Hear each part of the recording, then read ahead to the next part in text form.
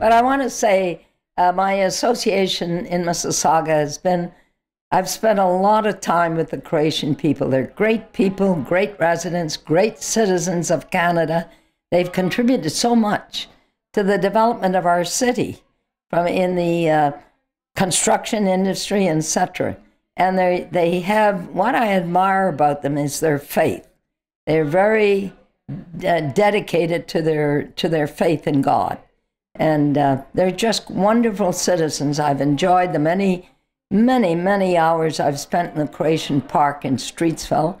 I would just drop in to be with them, to enjoy their company, etc. So I'm so proud to be, and I recall very well when you were a part of the communist Yugoslavia, and I raised the Croatian flag in Mississauga.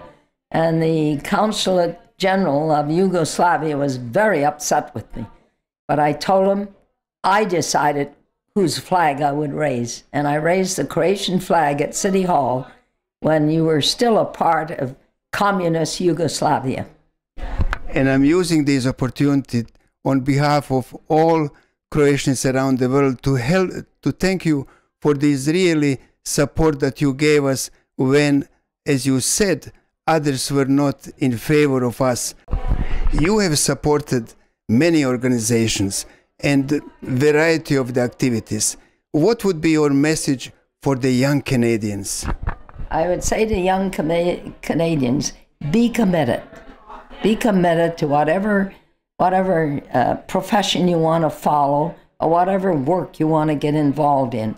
But also remember that you must give back to the community in which you live, therefore giving back to the country, because our quality of life in this country is second to none in the world. And there were those that preceded us that made this possible.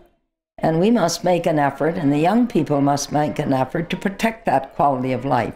To do that, you have to contribute. You can't be forever taking. You got to give back.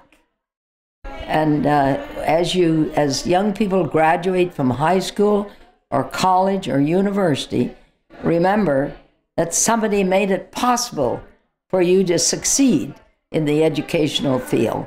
And therefore, as you go forth into the working world, you must remember that you must give back, because others provided that opportunity for you. And you must provide the opportunity for those that are going to follow you.